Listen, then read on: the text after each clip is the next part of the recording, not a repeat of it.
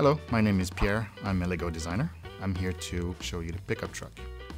The pickup truck is inspired by the 1950s real pickup trucks. It's a very iconic, very recognizable shape for a vehicle. Everyone has an idea in their mind of what a classic pickup truck looks like.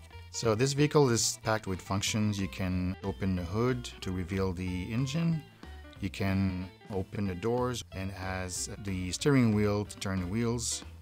You can open the tailgate in the back, remove the wooden panels on the side, and adjust the rearview mirror if you want. This truck comes from the Green Farm, which is our imaginary farm at LEGO.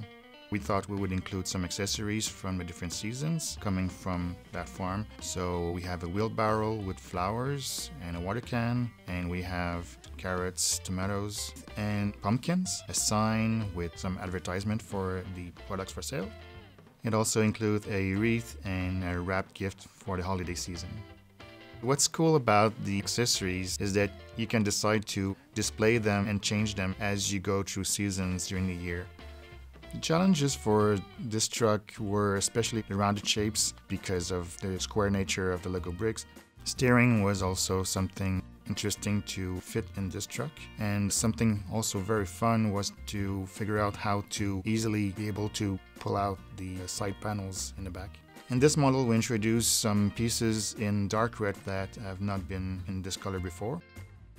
Of course, everybody knows the orange carrots, but there are different colors, and we have carrots for the first time in white. We have included 3 printed elements in this set. First one being the gauge cluster.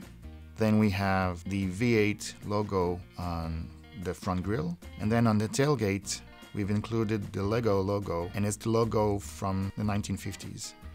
For stickers, we have the door sign with Green Farm. We have the rear view mirror inside, and then the number plates. And on the milk pail, we have a sticker saying milk, just to make sure it's clear what it is.